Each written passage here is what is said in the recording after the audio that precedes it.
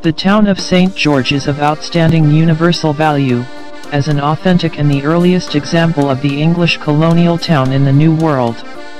Its associated fortifications graphically illustrate the development of English military engineering from the 17th to the 20th century, and adapted to take into account the development of artillery over this period.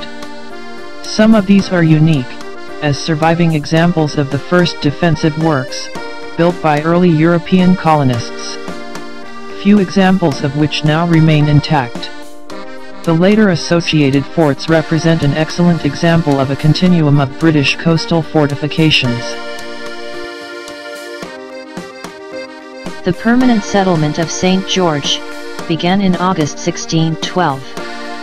The inscribed area consists of the town of St. George on St. George Island, as well as fortifications on the island, and on a number of small islands, commanding access to the town and to the anchorage of Castle Harbour, at the eastern end of the Bermuda Islands, in the North Atlantic. The layout of the town is one that has grown organically over nearly 4 centuries.